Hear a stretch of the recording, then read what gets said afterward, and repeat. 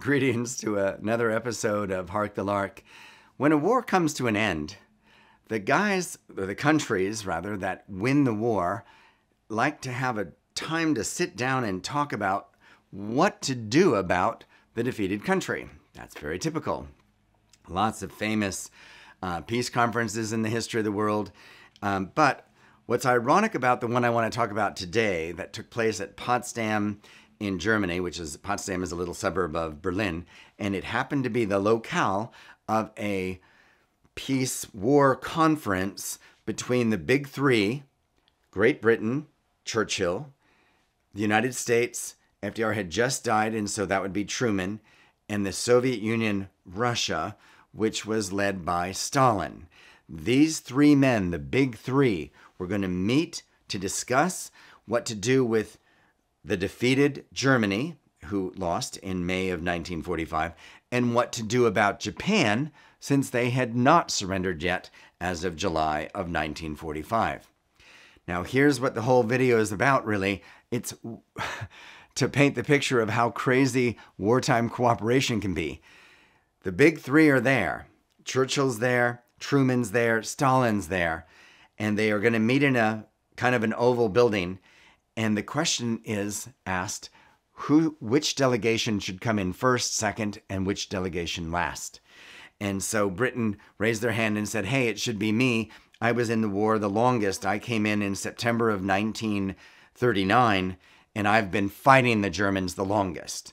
The Russians said, it should be me because we made the greatest sacrifice, because in the war between Germany and Russia, the Soviet Union, from 1941 to 1945, the Russians lost 20 million dead in that war. And then the United States chimed in and said it should really be me because regarding supplies and money, I've done the lion's share of getting supplies to everybody and paying for things. So what did they agree to? Did they get a coin out? Did they just take their pride and put it underneath and say, hey, let's just walk in whatever order we want? Nope, it's too important. For history books, they didn't want to be second or third. So what they did was they postponed the beginning of the conference for a bit and built 2 more doors. So there could be 3 doors entering the building so all 3 delegations could come in at the same time.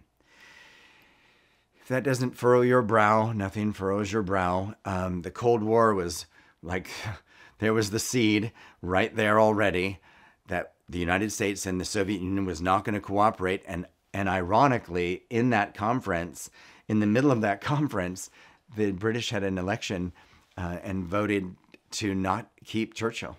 So a new guy came at the very end of the conference to say, hey, this is what we're going to do. And he was a very newbie, right? He'd just come in a week before he arrived in Potsdam. His name was Adley. And just so I've said this, in July of 1945, we had our first successful test of the atom bomb. And in August of 1945, because of that conference, we not only talked Russia into joining and entering the war on our team against Japan, which certainly broke the Japanese back, but we had atom bombs, of which we dropped, of course, on Hiroshima and Nagasaki.